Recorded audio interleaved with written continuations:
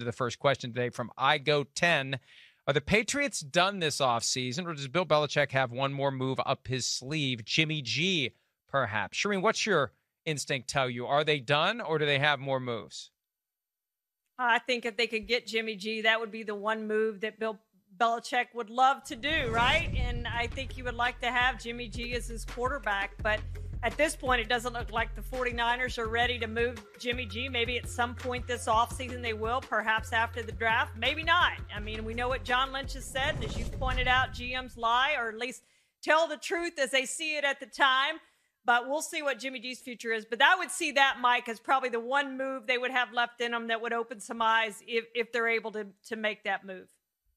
I think that they may be waiting for Marcus Mariota to be cut by the Las Vegas Raiders. They won't trade for him. They're not going to take on a $10 million salary.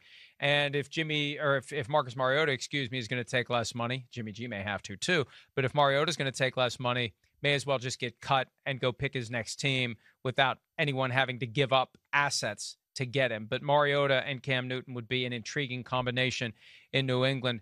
Garoppolo, I just don't know what the 49ers are going to do. I still think Sam Darnold is in play there. That's not something that potentially would happen until after the draft.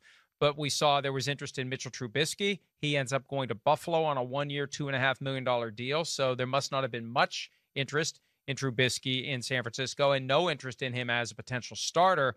I just think that if the 49ers get the guy that they want, dollar for dollar upgrade over Garoppolo, that's when Garoppolo will be out. And I still think they'll cut him because no one's going to trade for $25 million a year salary. And beyond quarterback, I don't rule out some sort of a move and additional moves by the Patriots. This is when I thought they would start making their moves. There are still some big-name players out there that they could go out and try to attract. Recognizable names, talented guys that as they are on the market longer and longer, Charean, those guys are going to have reduced expectations, and Bill Belichick be able to get them for a lot cheaper than he ever would have dreamed. Yeah, I mean, who wouldn't want to go play at New England with what they've done this offseason, thinking that Bill Belichick can get it done again, right? I mean, I know some players are hesitant to go play for Bill Belichick, but heck, you look at his record. Why wouldn't you go there? You think he has a chance to turn it around and be a Super Bowl champion again. So absolutely, they could make some more moves as some of these guys' salary demands come down. They would never take back Antonio Brown, but hey, Leonard Fournette, wouldn't that be something if the Patriots pluck him away from the Buccaneers? And, you know, he's not going to be an every down back, and that's not what the Patriots do, but at a reasonable salary, he could be part of the rotation up there, and that would make for plenty of intrigue this season. One more real quick. A Sid So Epic, I think, is the Twitter handle. Not entirely sure. Bears fans and the rest of the NFL are currently clowning the team for signing Andy Dalton. If you were the GM, Charean, what move would you have made at quarterback?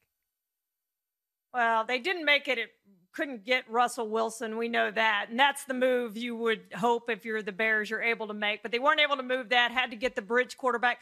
Personally, I would have re-signed Mitchell Trubisky. I think he's a better quarterback right now than Andy Dalton is, but obviously they didn't want him back. You're not going to sell him to Bears fans, so they got Andy Dalton. He'll be their one-year quarterback. I don't think they tried hard enough to get Russell Wilson, and I don't know who leaked last week to Dan Patrick, the 3 first-round picks, 3rd-round pick, and 2 starters. That's not going to get Russell Wilson. You really got to back up the truck of picks and players, Khalil Mack, et cetera, if you want to get Russell Wilson.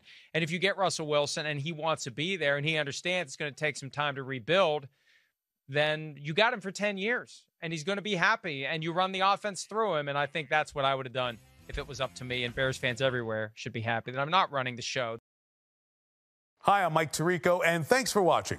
Make sure to hit subscribe for the latest news and highlights from NBC Sports.